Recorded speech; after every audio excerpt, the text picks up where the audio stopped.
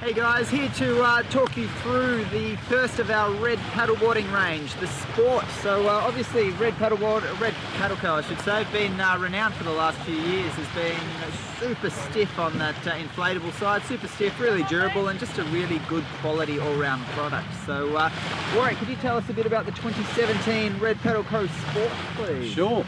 The Sport sits in the range somewhere between race and touring. So it actually suits people that enjoy a bit of fitness training, want to paddle a little bit further distance-wise, and want to board the tracks a bit straighter. As you can see from the nose, it's pulled in a little bit more, so in the chop it does track much straighter, and it also has just a little bit more nose kick to get up and over that chop. Yep. This is the 11-foot by 30-inch model. There's also a 12-foot 6, and then this year they've also added a new 11-foot 3 by 32-inch, I do believe. So a bit wider, a bit more stable. Revisions to the board. This is the third year it's been on the range, but revisions to the board. So up the front here we have a mount with the new D-ring. That mount there also accepts all of your cameras, GPS, whatever you want to put there. Yep. With the water bottles.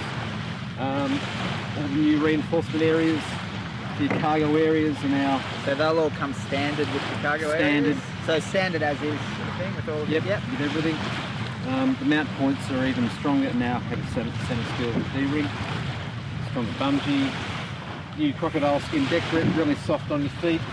And EVA textured diamond deck tail pad for kick turns.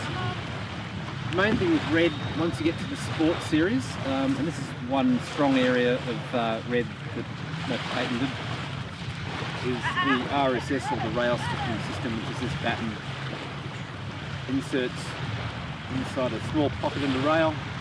This is where you stand, so literally where the rider is standing, it minimises how much.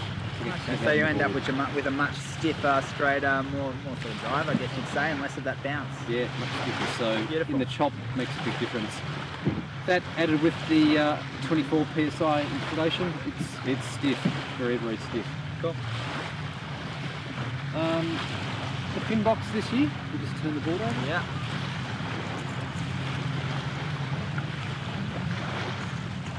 We've now gone to a US box.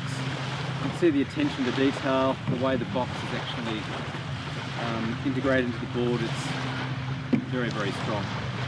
And then this year they've also added the FCS Connect fin as standard. Yeah, it's a pretty sweet step up for a standard fin compared to what you'll see in general. So totally tool-free operation. Just inserts, snaps down. It's easy as that. Beautiful. Get out. Great. Perfect, thank you.